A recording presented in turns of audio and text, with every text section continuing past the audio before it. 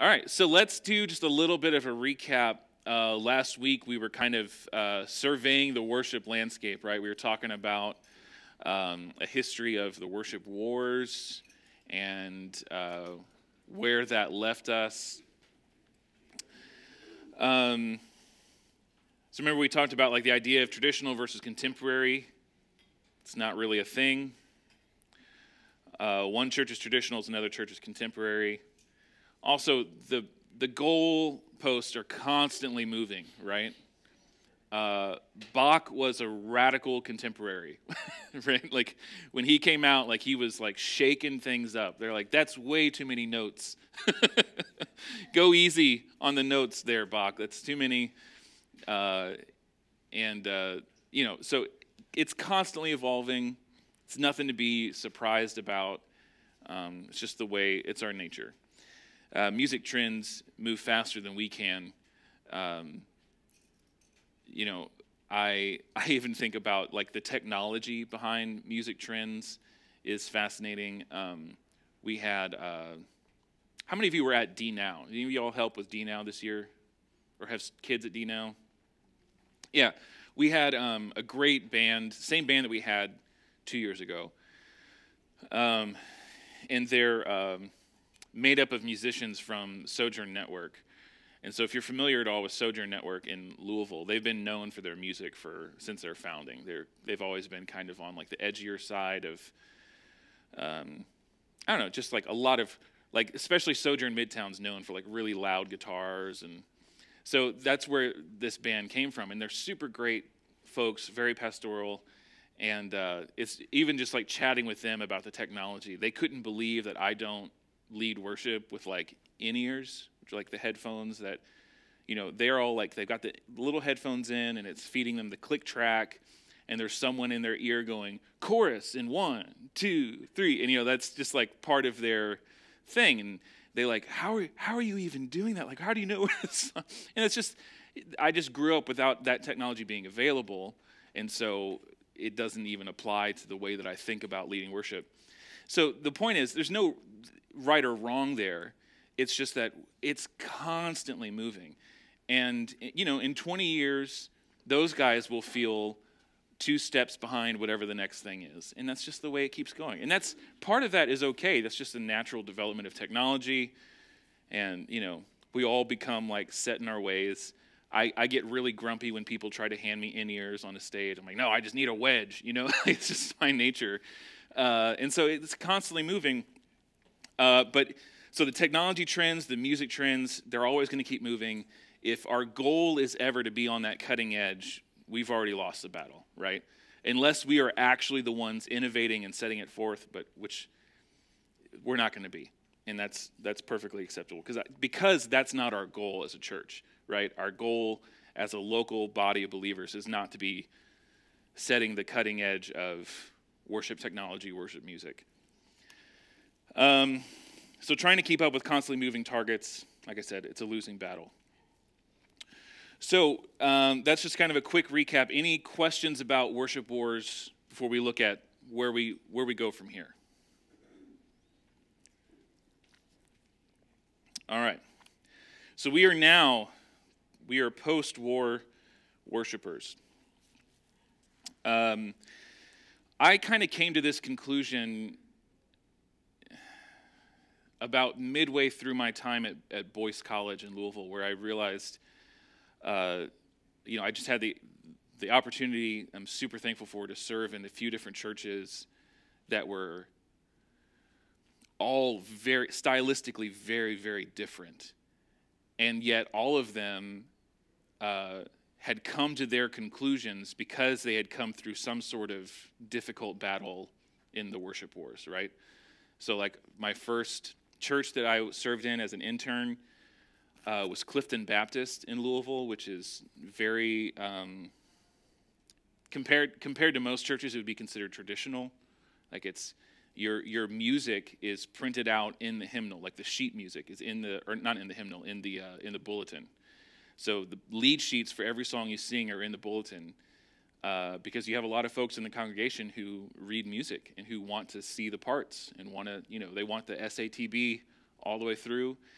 And they landed there after there was a church split, and then there was a merging, and there's all kinds of stuff. There was new leadership that came in, and it's an extremely healthy church, beautiful church. And then I went to another church where my job was as the contemporary worship pastor, right? So it was a church that didn't split, but through, years before I got there, through some very difficult conversations, had landed on, well, let's do a traditional service and a contemporary service. And then that wasn't enough. Then it became, let's do a traditional service at 8:15, a contemporary service at 9:30, and a blended service at 11. I'm not even joking. That's real. And the differences between that were less than the congregation realized, right? Like there was a lot more in common between all those three services than they were aware. A lot of times, all three would do the same songs. We just wouldn't tell the other people. But what you end up having then, and it's hard to pastor that kind of a congregation, because someone would come to me with some situation and be like, who could really help you walk through this? So-and-so. Like, go talk to them. Like, who's that? Like, I'm like, oh, they come to the 11. I'm at 9:30. So you end up with three different churches, essentially, like three entirely different congregations, because we're no longer gathered together. So a lot of decisions were made. A lot of churches are kind of just planted in where they came out of this time period. So that's why it's important for us not to linger on it, not to like point and make fun, but just to say like, okay, that happened. Now we didn't know where the Christian landscape is. So we got to reckon with the damage done. There's lingering hurt. It's amazing how many I learned just as a young pastor how many small decisions will bring up just lingering hurt that was never apologized for, never something was handled wrong, and all of it coming back to musical decisions. Because remember, what did we say that music does do effectively? It stirs up emotions, right? So when you have emotions invested in a particular kind of music, and then that's taken from you, that feels like a kind of a hard loss. So today, we have to reset our priorities. So we are building a post-war theology of worship. How do we do that? So this is going to be kind of the higher elevation look at what that means. And then we'll get into this is week 3, right? Yeah. So we have 2 more weeks. So in the following 2 weeks, we'll get into the specifics of how this practically pans out at Buck Run, why we make the decisions we do, things like that. But from a higher altitude, here's the 5 fundamentals of building a post-war theology of worship. Number 1 is content and adoration. Keynote. Content and adoration. We'll hit all the points and then we'll break them down one by one. Number 2 is quality, excellence, and creativity. Number 3 is unity, preference, and deference. Number 4 is intentionality, shepherding, and discipleship. And number 5, cultivation, training, and equipping. So let's begin. Let's dive into content. This is number 1 for a reason. It matters what we sing. The songs that we sing are selected for congregational worship. They are carefully inspected for their content. Again, this is not, some of us, I think, may take that for granted at a church like Buck Run. That's not the case everywhere. It certainly wasn't always the case even at Buck Run. Music had less of an impact on the day-to-day planning of pastoral staff for a long time. And part of that is because generally most of it was just safe. But now there's a lot less safe congregational options out there. So we have to spend a little extra time and be really careful in what we're singing. They must be theologically correct. Obviously, we don't want to sing a song that is theologically errant, right? What we believe and preach about God is central to what we do here. So we don't want to present something through song that goes against that. Because remember, one of the things we talked about in week 1 is that we believe that songs teach, right? Like songs instruct, they teach. Dr. York even talked about how songs are really good at helping us remember key theological concepts because, the hooks get stuck in your head, the lines get stuck in your head. And so if we're going to have our folks singing throughout the week, repeating things in their minds that they've heard and sung at Buck Run, it's got to be theologically correct. We don't want you to be lingering on something that's errant. They must correctly apply Scripture. These two obviously go hand in hand. But there are songs that will quote Scripture, but kind of miss the point, right?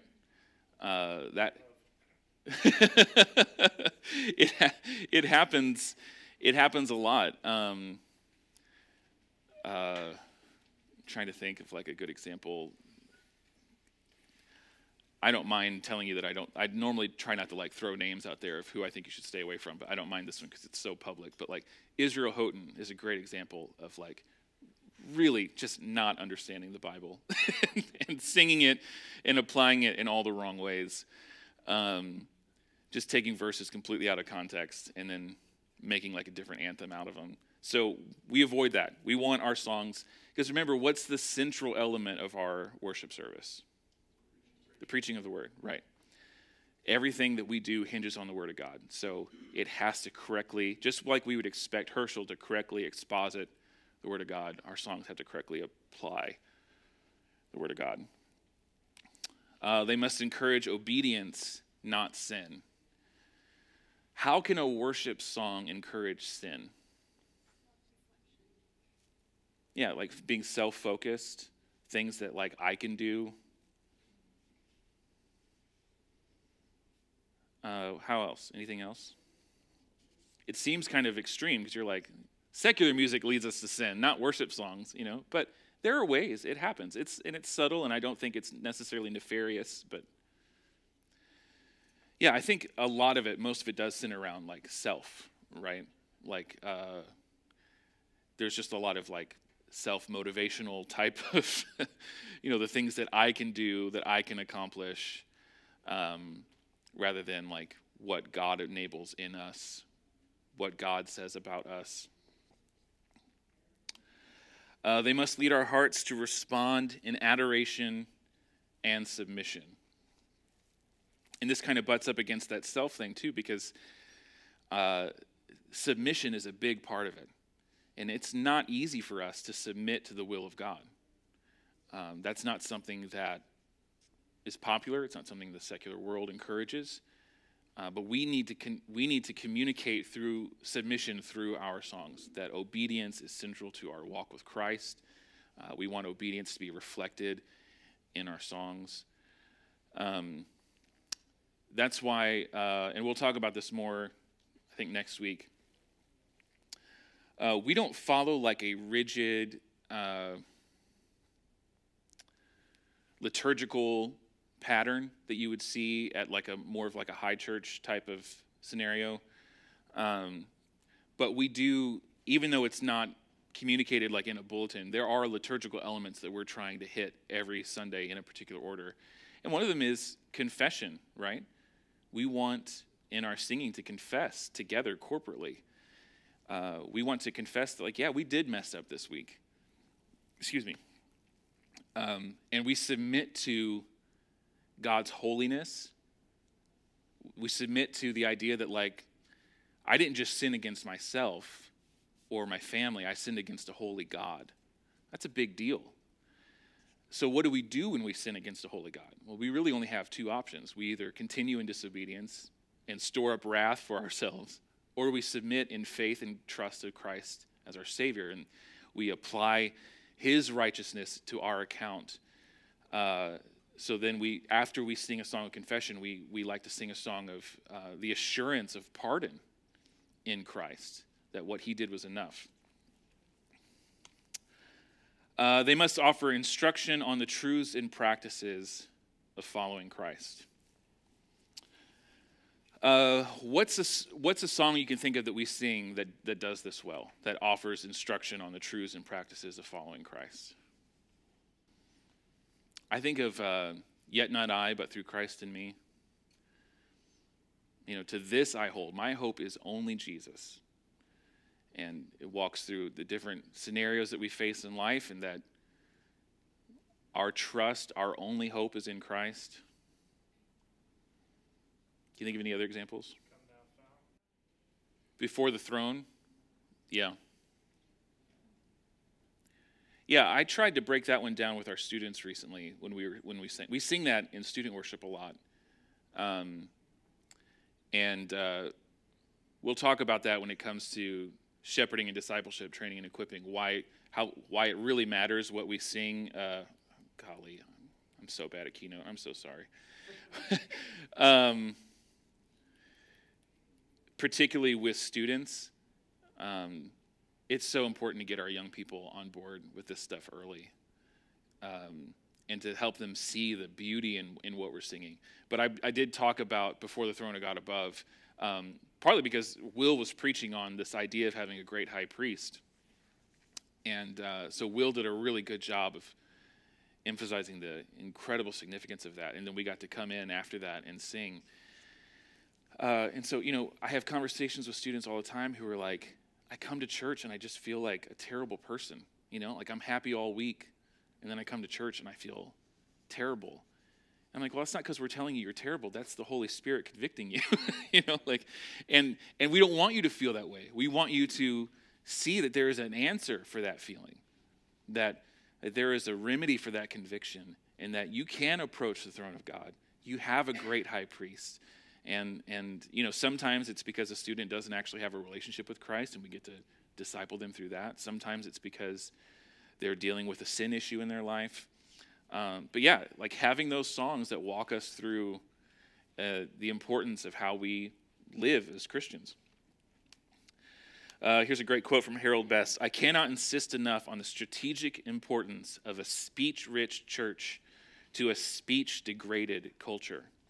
The church is, after all, a rich cross-section of civilizations: mothers, fathers, farmers, technicians, scientists, teachers, lawyers, and artisans. No one is excused from the responsibility to speak carefully, temperately, accurately, even poetically. For the authentic worshiper, nothing but God is awesome. I love that idea of a speech-rich church to a speech-degraded culture. One of the beautiful things about a gathered body of believers who's doing this stuff well is that we're putting a lot more thought into the things that we say and do than our secular workplaces or our secular marketplace. And we don't do it for branding purposes. We don't do it for marketing purposes. We do it because we want to communicate that God is central to what we're doing. Responding in worship. So we're going to look at looking at adoration specifically. Responding in worship always begins with adoration and submission. We cannot worship that which we esteem lower than ourselves. Again, kind of back to what you were saying about the lifting up of the self.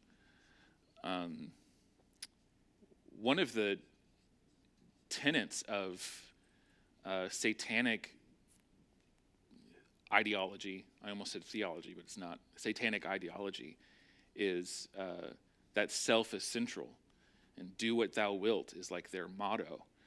I don't think most of our secular places would recognize themselves as satanic, but those key tenets are central to what they teach and what they communicate to us. Is that we are self-important, we are self-sufficient, and you do what thou wilt. And so we constantly battle against that we submit to something higher than ourselves. We have to esteem God as so much more than us. self-esteem, that's a whole different topic of what that actually looks like for the believer. We definitely see worth in ourselves because God made us worthy. Like we are image bearers. Like we have intrinsic value. That's why we fight the pro-life battles, because we believe in the value of individuals. But we always esteem God as higher than us. We cannot worship that which we esteem lower than ourselves. Can someone pick up a couple of these verses for us? Someone want to grab Psalm 34:3.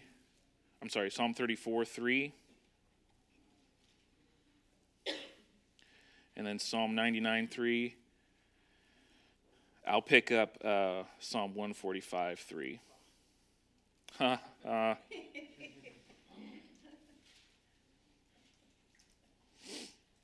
When you find it, just go ahead and start reading it.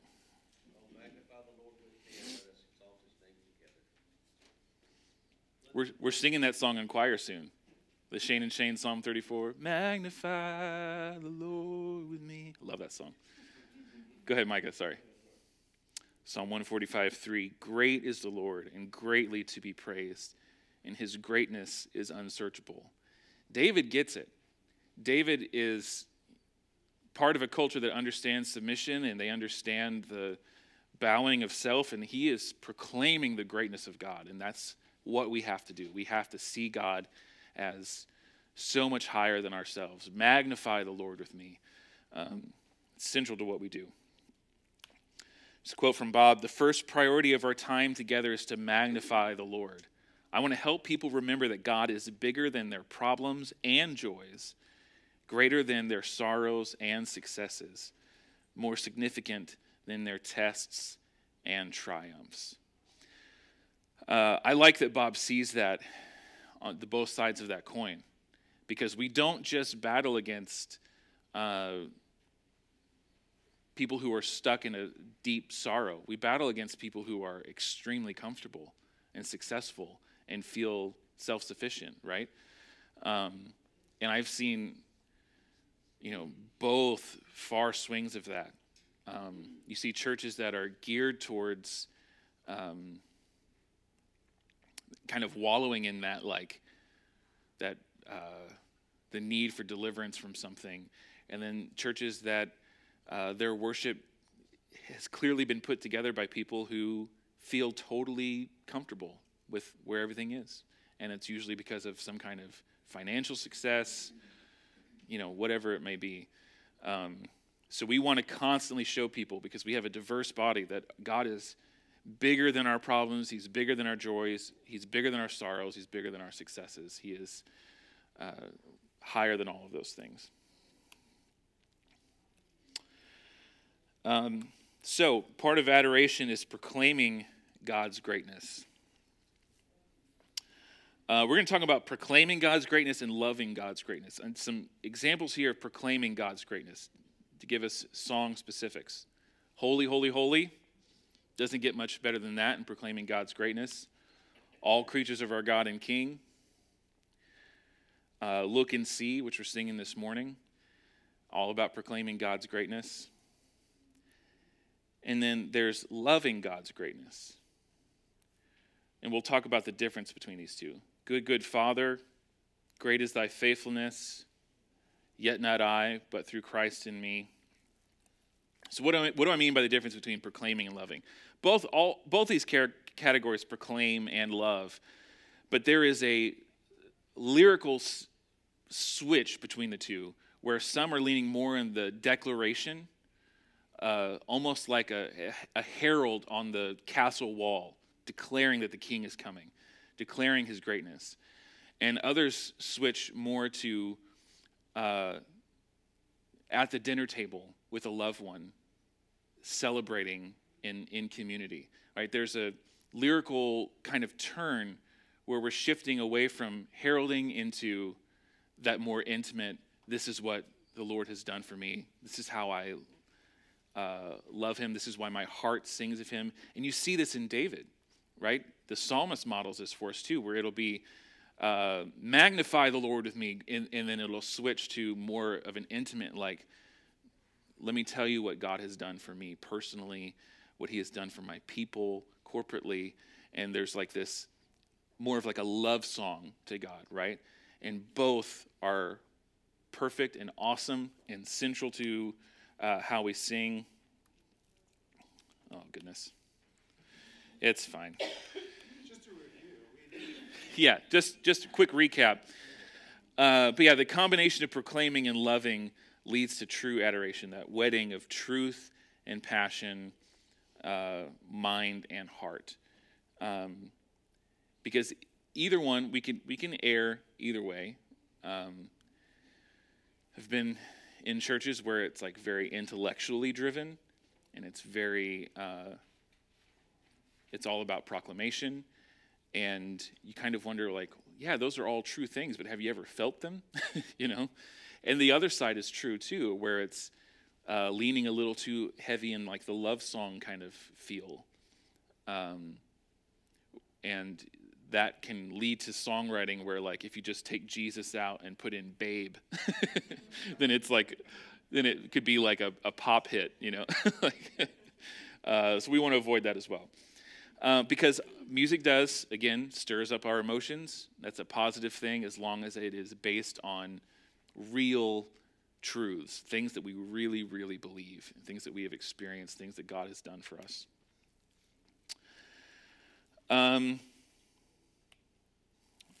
Responding in worship is made richer through instruction. Let's look at Colossians 3.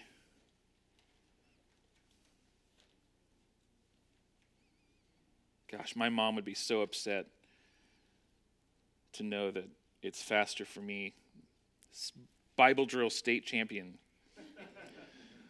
to type it in than to search for it. Okay. All that talent wasted. The trophies on your wall, son. Let the word of Christ dwell in you richly, teaching and admonishing one another in all wisdom, singing psalms and hymns and spiritual songs with thankfulness in your hearts to God. You hear how even that verse weds that idea of heart and mind? Let it dwell in you richly, teaching and admonishing you in all wisdom. But then how do we sing? We sing with thankfulness in our hearts to God. Oh, that's good. It's good that our hearts are changed and made thankful, that our love songs are responding to wisdom and teaching and admonishing. So responding in worship is made richer through instruction. Our songs should teach the doctrines of our faith. This has early roots in church history because before the Reformation, a lot of times the text was delivered in a language foreign to the majority of the people hearing the text, and so the actual, if they were going to remember anything, it was going to be the words that they sang in English after that. Thankfully, Herschel's not up there preaching in Latin or Greek or anything. Our song should teach the behaviors of a Christ follower. This is something that surprisingly disqualifies a lot of songs. One of our main sources for sheet music is praisecharts.com, this is my unpaid endorsement. They do a great job of categorizing, making things available in lots of keys that makes it more singable for folks. Great resource. But, they're a business. They sell music, and so I see, their top charts. And there's a lot of songs that are popular where, the first verse is, it's not sinful, but it's man, that's not a behavior that I would want modeled by our people in the congregation. Even if it's later redeemed in the rest of the song, I felt this way, but the Lord did this. I don't know. I just don't think, we don't have a whole lot of time with you guys. I don't want to spend a whole verse, lingering on something that is not a behavior of a Christ follower. So that rules out a lot of stuff. Before we get on, any other questions about content and instruction? That's a good question. I'm sure there is. I'm just trying to think of one.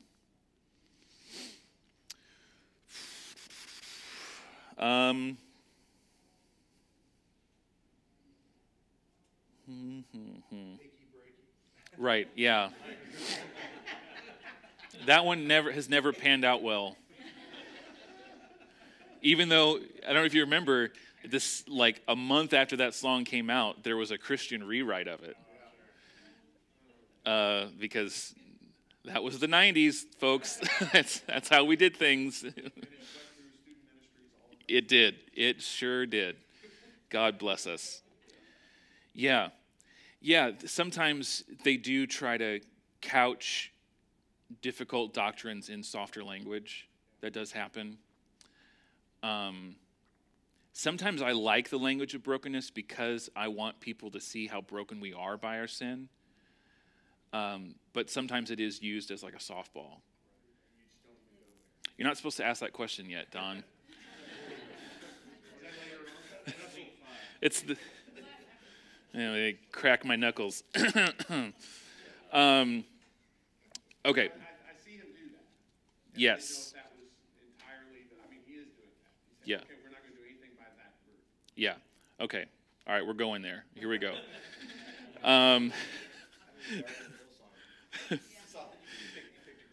Oh, gosh. Yeah.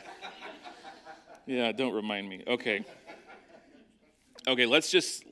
I told you to ask anything because we have an answer for all of the reason we do these things. All right, so we're going to talk about Christian publishing now. We're going off script. Don, rip the Band-Aid off. Stop the camera. Turn this off. This is sensitive. I don't want this on YouTube. Okay. Does anyone have any basic idea of how Christian publishing works? Christian music publishing. There's this thing called CCLI. I should really know what that stands for, and I don't remember off the top of my head. Something Christian, something... Probably. Theoretically, what happens is, and this doesn't happen often, churches keep records of the songs that they sing. And every church should be a member of CCLI. Because, I don't know if you know this, but music law in the United States is so messed up. It is a disaster. Right, exactly. Boom! Jesus juked her. There it is. Right.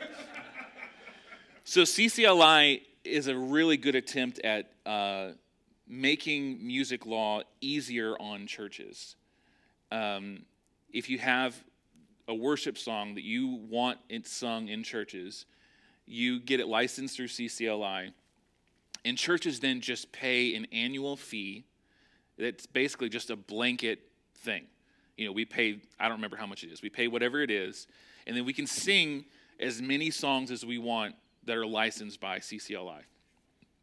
To put it in contrast that, like if you're like a well-known performer and you're going to cover someone's song, you got to pay a hefty fee to cover that song.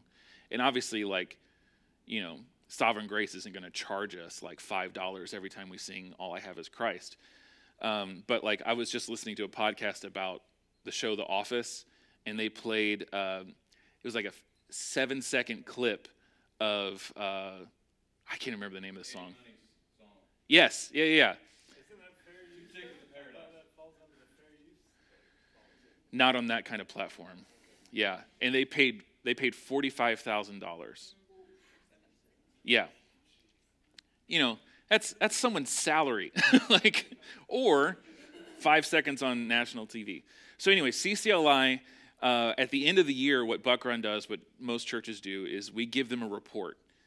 Because of our scheduling software, it's easy to pull a list of the songs that we've sung. CCLI takes that, they figure it out, and they say, okay, they sang All I Have Is Christ 18 times. Whatever percentage of money that goes for that song, they then pay out to the artist. It's not nearly as much as like a Dua Lipa gets every time a song comes on. Who thought I was going to drop Dua Lipa today, huh? Yeah.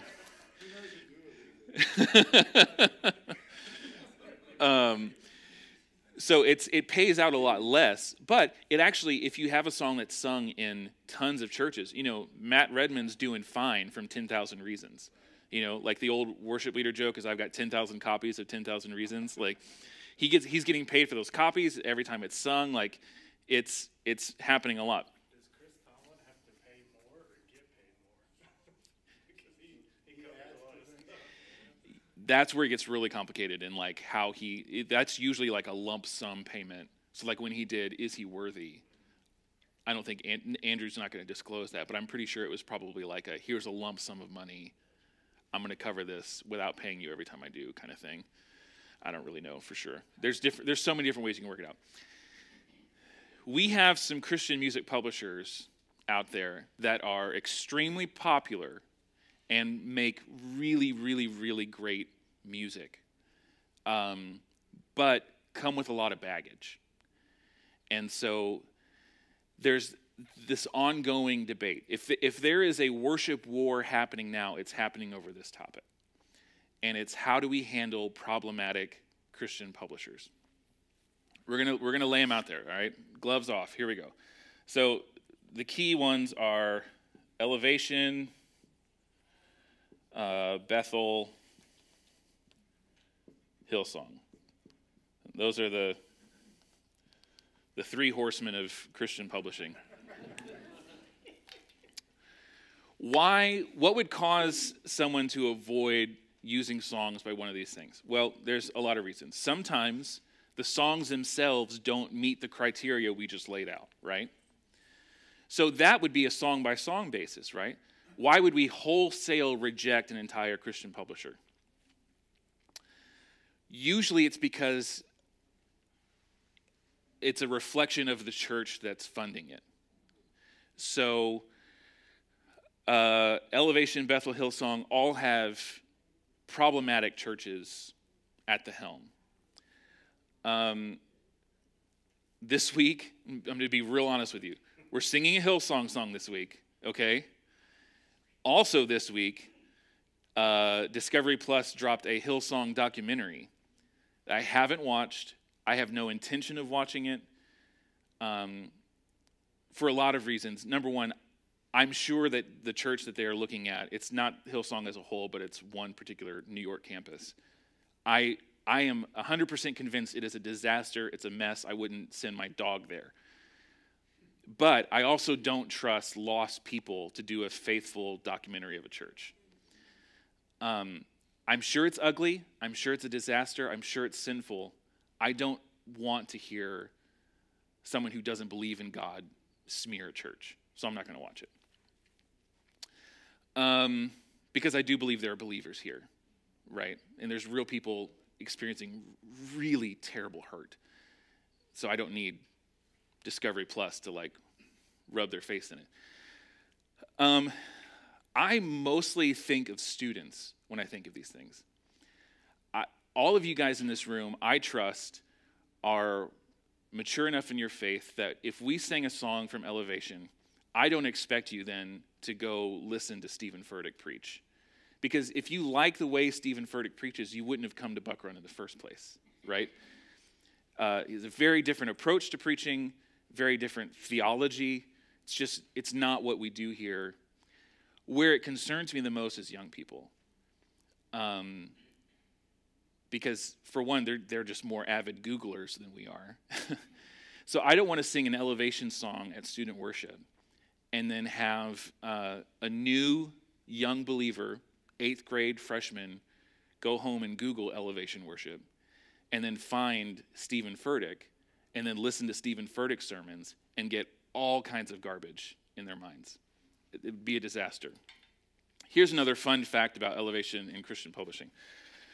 I'm a songwriter, right? I love writing congregational worship music, other kinds of music.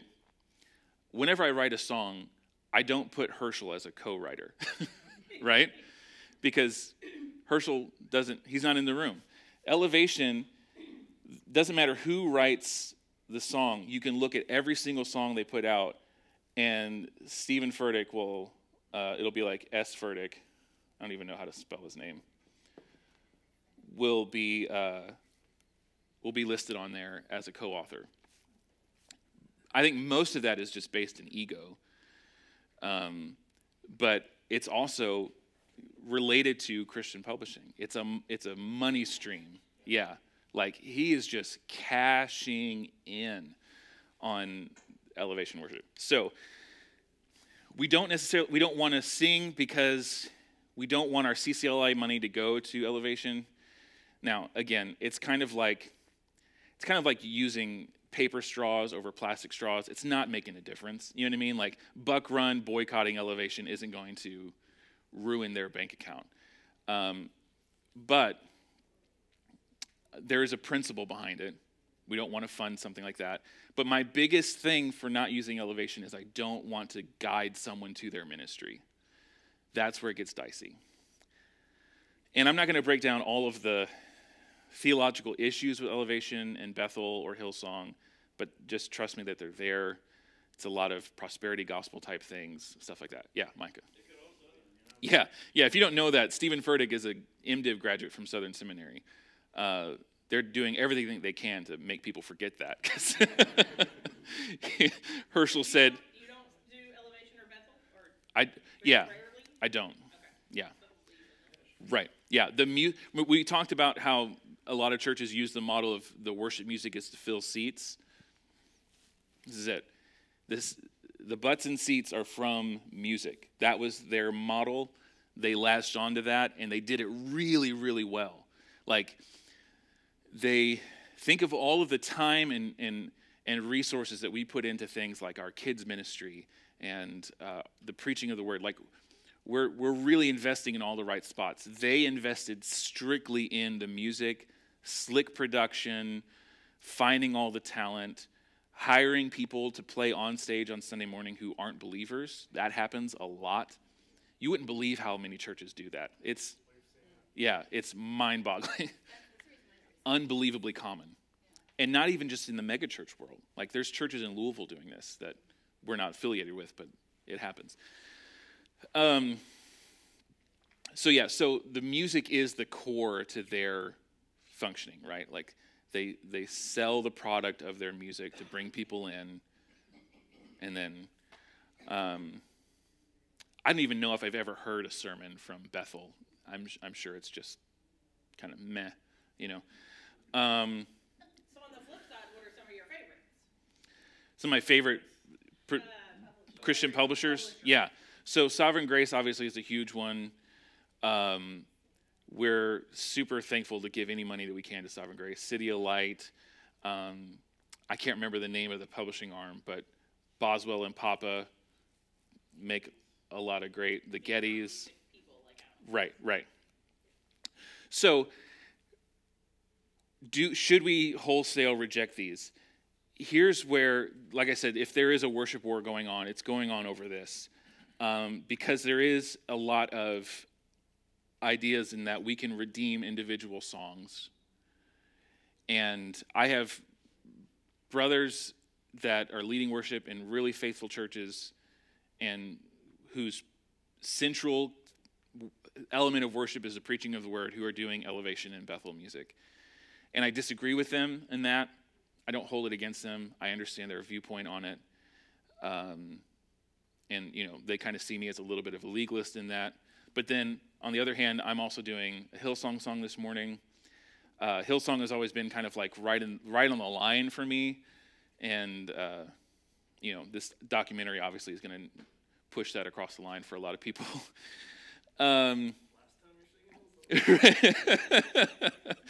So, this is where the battle is happening, is do we wholesale reject a Christian music publisher?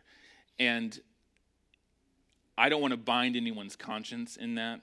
You know, there's a lot of freedom in different people.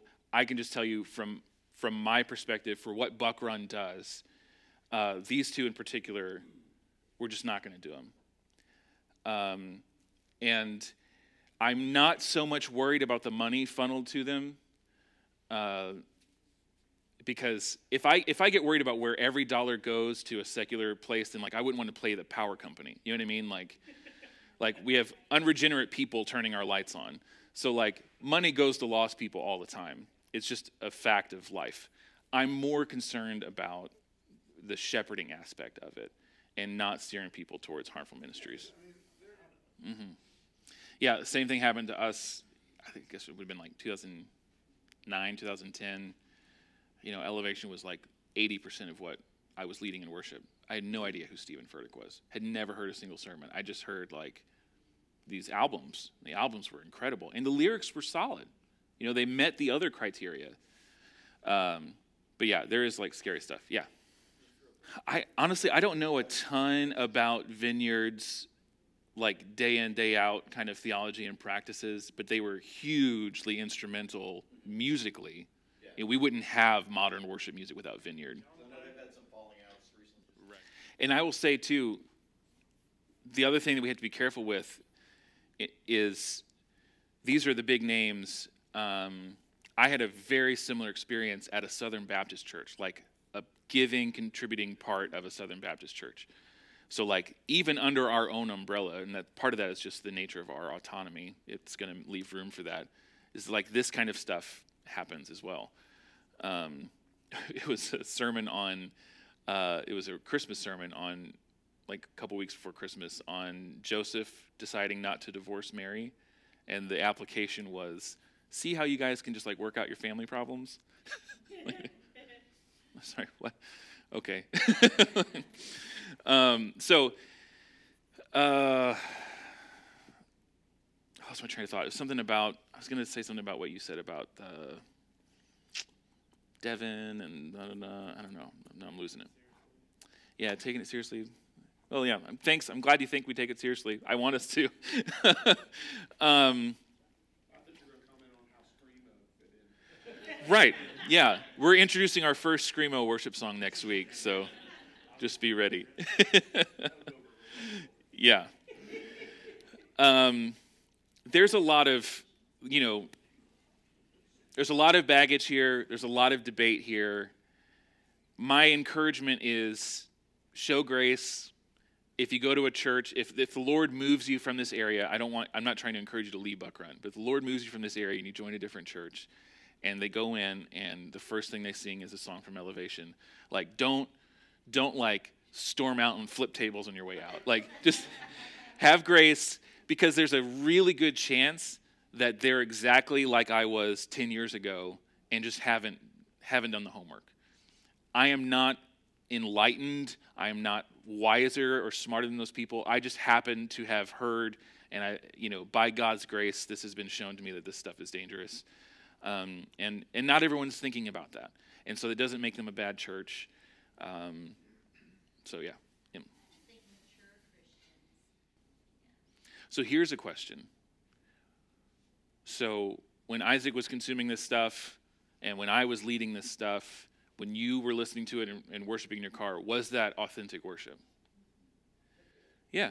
I think every time I led these songs in worship, and we were textually driven, we were responding, we were submitting to God, we were esteeming God higher than ourselves, we were submitting to Him, we were adoring Him, we were confessing our sins, all of that, it's authentic worship happening through insufficient means. And it comes back to that idea that Christ redeems our worship, right? Like, I want us to always think of everything we do as refrigerator art.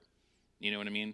My refrigerator is covered in just horrible scribbles that make no sense whatsoever, but they mean so much to me. I wouldn't change them out for anything. How much more God loves our feeble attempts to worship Him. And there are real churches who love the Lord Jesus and they want to proclaim the gospel, who are singing these songs, mostly because they're not thinking about it on the same level that we are. And that doesn't make us smarter than them. It just means that we heard about it and now we have to do something. Now that we know, we're accountable for that knowledge. And most of the time they just don't know. But even what we sing this morning, we could do it better. We could find better songs. We could preach a better sermon. No offense, Herschel. But all of it's just refrigerator art. God loves it because it's from His children, and He values it because he values us and he loves us. He paid a dear, dear price for us. So, we do the best that we can. Christ redeems it, makes it valuable. I'm going to add a fourth horseman here. See if you recognize him.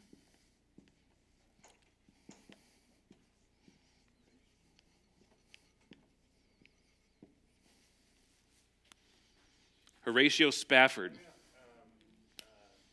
It is well, right? It is well. Wrote the song, It Is Well With My Soul. He went like hardcore heresy. Lost his mind, yeah. Who knows the story of Horatio Spafford's wife and daughters on the ship, right? This is the story that we love to tell. So if you haven't heard it, here you go. Horatio Spafford is at home in America. He sends his wife and daughters to England. On the way there, there's a terrible storm. His 2 young daughters are killed.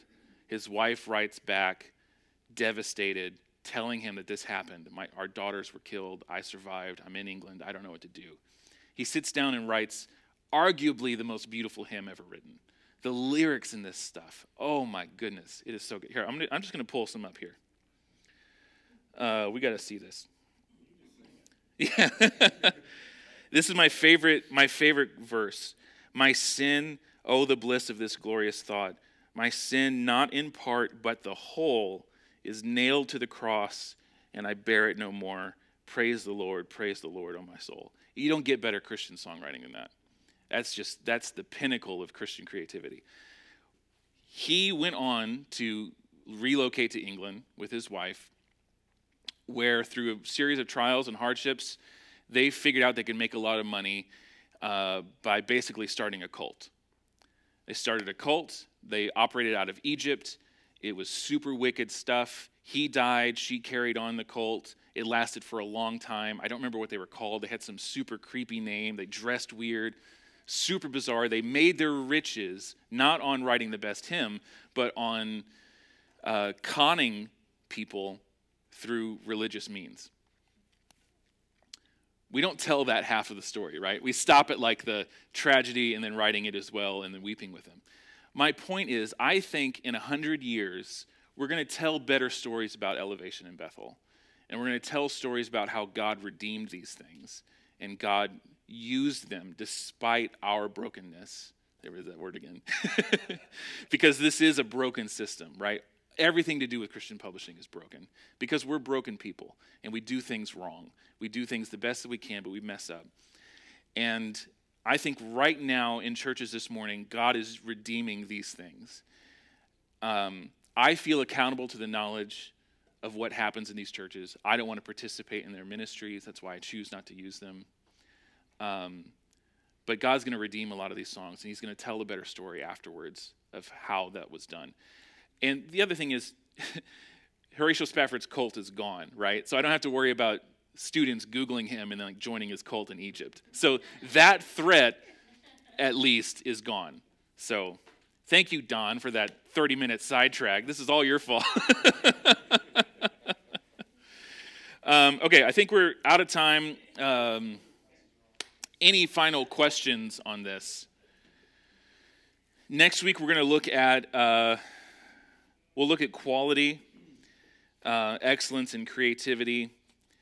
What it means to pursue excellence as Christian worshipers, as creators under the, sub-creators under the chief creator, and kind of show a couple different schools of thought on how we handle excellence